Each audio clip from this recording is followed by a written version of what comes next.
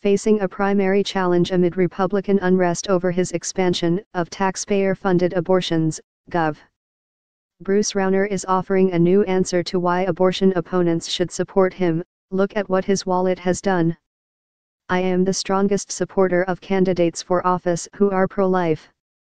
Nobody has worked harder to elect pro-life Republicans than I have, and I remind everybody of that. I have fought hard, Rauner said Friday on WJP-FM 1340 in Heron when asked what he was telling angry social conservatives. I supported Bill Brady when he ran. I'm supporting Erica Harold, the governor said of the unsuccessful 2010 GOP candidate for governor and current Republican contender for attorney general, respectively.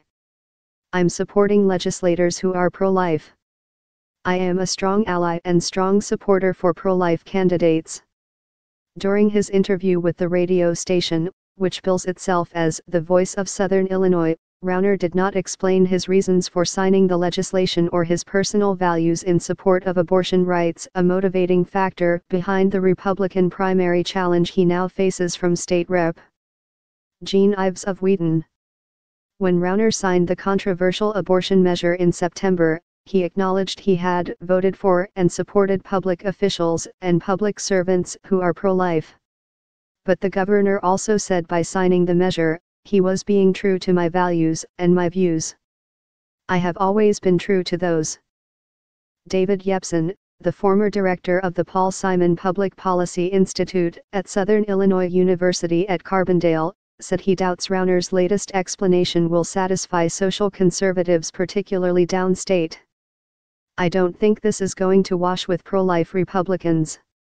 Rauner's just coming off as being all over the map on this, trying to have it both ways, and it's already earned him a primary.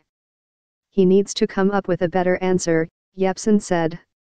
To be sure, Rauner, a wealthy former private equity investor, has a history of giving to Republican candidates who oppose abortion rights, including Mitt Romney, John Huntsman, and Tim Pawlenty in the 2012 battle for the GOP presidential nomination.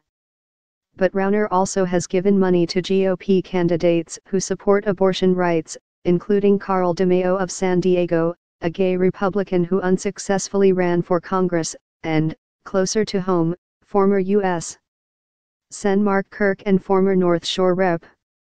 Robert Dold. Previously, Rauner contributed to Democratic candidates and causes backing abortion rights, including the Democratic National Committee in 2000 and the Democratic Congressional Campaign Committee in 2003. In 2001, Rauner gave to U.S. Sen. Dick Durbin, Mayor Rahm Emanuel's Congressional Fund, and then Montana Sen. Max Baucus. The governor and wife Diana Rauner also were listed as $50,000 sponsors of a Planned Parenthood Illinois fundraiser in April. At the time, Gov. Rauner had vowed to veto the abortion expansion legislation. State Rep. David McSweeney, a frequent critic of Rauner who has endorsed Ives for governor, said that in the Southern Illinois interview, it sounded to an uninformed listener that Rauner was opposed to abortion rights. He happened to be on a very popular Southern Illinois radio station, and of course down there he told everybody he's pro-life.